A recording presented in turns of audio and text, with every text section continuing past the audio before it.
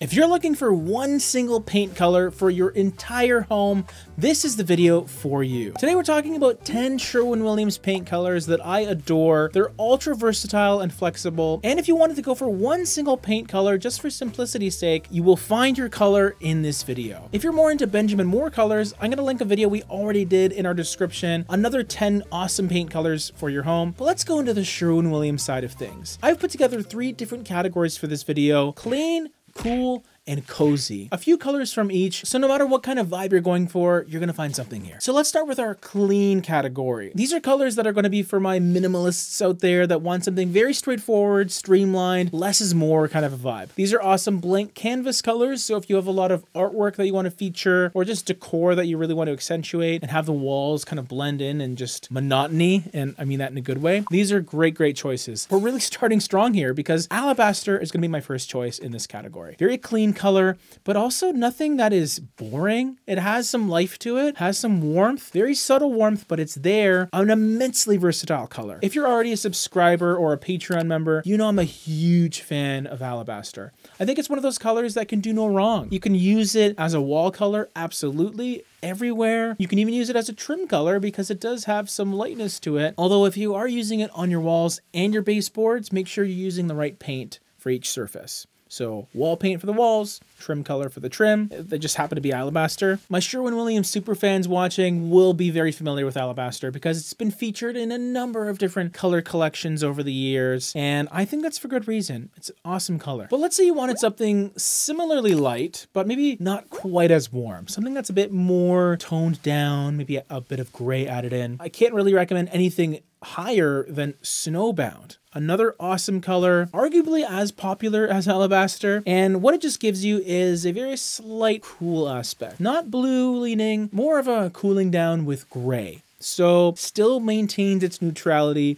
or its cleanliness, and I think it would suit certain styles even better than alabaster. Those more transitional design styles that maybe have a bit of coolness added in. A soft grayed out white like Snowbound would be perfect in those cases, but really in most cases. My third color in this clean category is kind of a newer color. It is one that isn't talked about enough, I feel, so it's one that I wanted to feature. It's called Natural White. Very similar lightness. Again, all 3 of these whites or off-whites, they have around an 83 LRV, so that means it's reflecting 83% of whatever light hits it, making it a pretty bright color, but not overly bright. Very much a Scandi sort of feeling color to use, I would say. And Natural White, more so than Snowbound, way more than alabaster, it gives you a very clean feeling. Very minimalist, very pure. As an off-white, it's extremely balanced and stark and sterile, dare I say. So if that's what you're going for, if you're looking for something that is just essentially a soft white, Natural White is definitely one worth looking at. Okay, so clean colors out of the way. Some would say those weren't colors.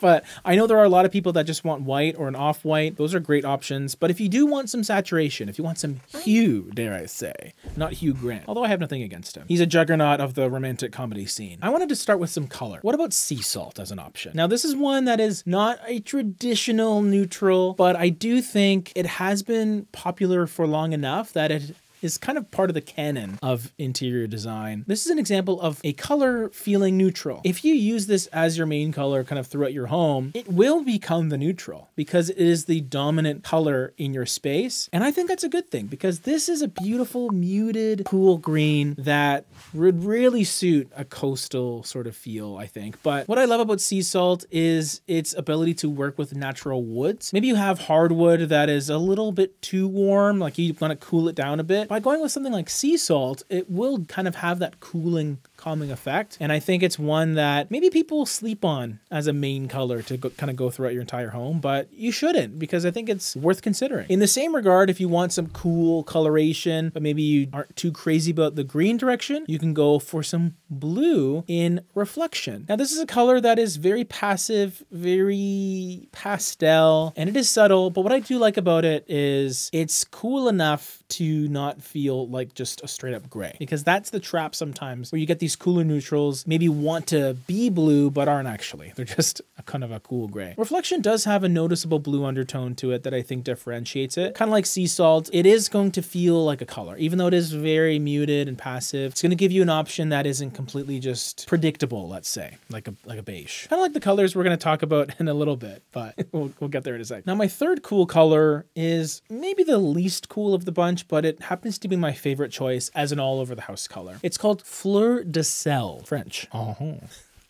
Yikes. This is a color that I really enjoy, and I think it doesn't get talked about enough, at least in the YouTube comments. I don't really see a lot of people talking about it because it has been featured quite a bit, probably for the fact that it does so well at being one of those flexible, do anything colors. 72 LRV, so you're getting quite a bit of lightness, which is awesome. It looks like it's like a light creamy color that has been kissed with a bit of cool mint green or something. And that's just nice duality to it. You can even see in this Sherwin-Williams website picture here, it has just a lovely natural glow to it. There's still an undeniable amount of green and gray added in, so it has this great way of holding the line between both spectrums, both temperatures, which I think is a good thing. It gives you more versatility, which is what you need in a color that's going everywhere throughout your home. Cool colors done. What about cozy colors? Maybe something that leans toward the warm side of things. Well, to start with, let's go with aesthetic white, which is the least warm of the three, but it's still definitely a beige leaning dove color, and it has just the slightest bit of brown to kind of give it this taupey sort of undertone, which does translate sometimes to a purple undertone. It's very subtle. Some may call that cold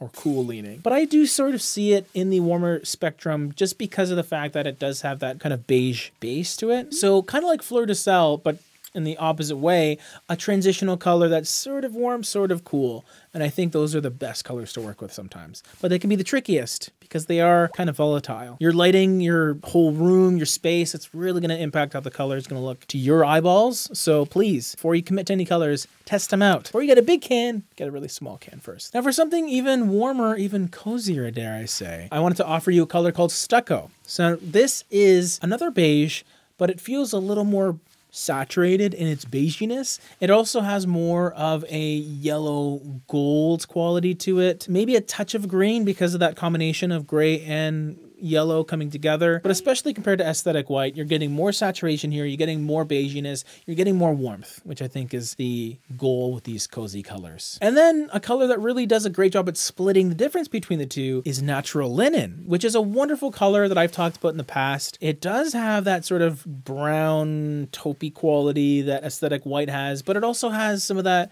nice beige, slightly gold leaning warmth that Stucco has. And just combined in this wonderful color that I think is very versatile as an all over the house color. But in my opinion, none of them really come close to my probably best recommendation when it comes to an all over the house color. If you have no idea what to pick for your home, or maybe it's a rental property and you just can't just decide, you just want a color and just go with it, this is going to be the color that I would recommend to a lot of you. You got to at least check this video out because this is a color that you really do want to try. And then if you don't like it, then you can kind of switch it up, but great place to start here.